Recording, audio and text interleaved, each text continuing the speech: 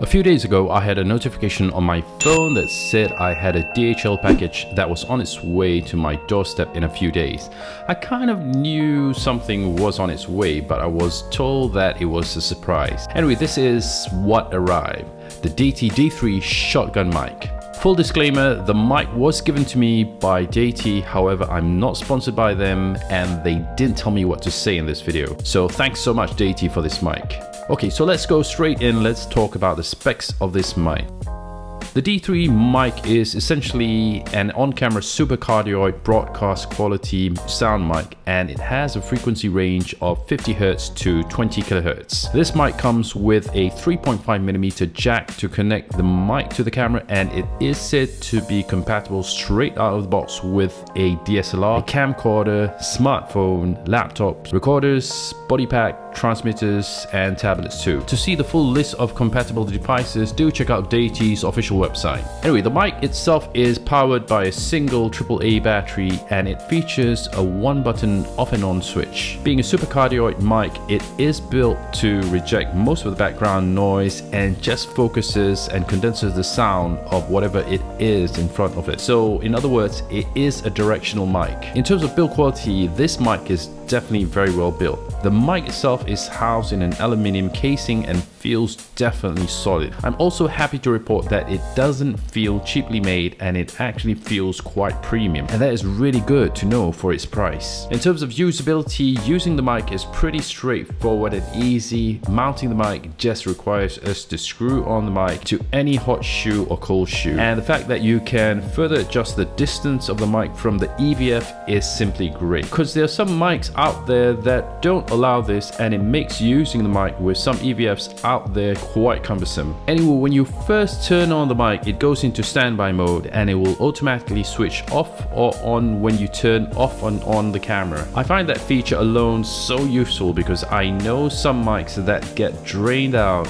even before you use it because it is left accidentally on. In terms of battery life, it apparently can be used on one single fresh battery up to a maximum of 200 hours. Of course, I haven't tried using it for that long yet, but I'm sure Deity is telling us the truth here. All in all, I do love the single button operation to this mic, as there is no real fussing around with it. However, it would have been great that this mic had a built-in gain dial on it like the D3 Pro, but I guess that's just a small gripe. Okay, that's enough talking for now. Let's do a quick sound comparison. To get a better idea on the sound differences this mic can produce, I have decided to put it up against my other Deity mic, which is the D4 Duo mic. Let's go straight in.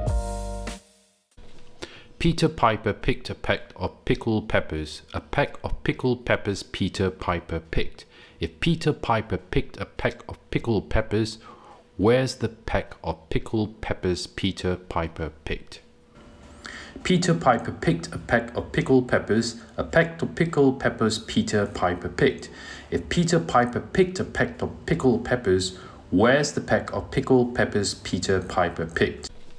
Peter Piper picked a peck of pickled peppers. A peck of pickled peppers Peter Piper picked. If Peter Piper picked a peck of pickled peppers, where's the peck of pickled peppers Peter Piper picked? Well, I guess from testing that sound just now, it's clearly evident that we can see a clear winner here. But to be really frank with you, it is not a great comparison, simply because I do have a monitor in front of me and I am recording in front of a monitor. So that might be causing the reverb in the D4 Duo. But that being said, this does definitely clearly demonstrate that the D3 has an advantage for being a proper condenser mic, and it is very directional. So whatever you record in front of it, it will definitely be concentrating the sound. It also means that the D3 has got better sound rejection towards the side of the mic itself, and that is really good to know, because I recorded it in the exact same place, and clearly you can see that the D4 Duo was picking up everything around the mic itself in a wider sort of spectrum, and the D3 was more focused. So yeah. Oh, by the way, I just thought of letting you guys know that the whole voiceover in this video was recorded on the D3. So if you do like the sound that's coming up from this mic, then I guess it pretty much is self-evident that this mic is pretty good. So what are my conclusions? Who do I think should really get this mic? Well, to me, I think this mic is really built for anyone who is really out there to get great quality sound, but really is kind of tight on budget. I mean, you're not really going to compromise that that much in terms of sound quality with this mic. So I really think it's a no-brainer sort of mic. You probably can even use it really well for vlogging and stuff like that because of the sound rejection that it has. It doesn't have fantastic out of this world kind of sound rejection, but it definitely does the job really well. Anyway, that's pretty much it for my review today. I hope you did like it, and if you did like this review, don't forget to give me a like, share and subscribe. Also, if you'd like to buy me a coffee, I also have left the link to buy me a coffee in the description down below. Thanks so much for watching, and I'll see you guys in the next video. Peace.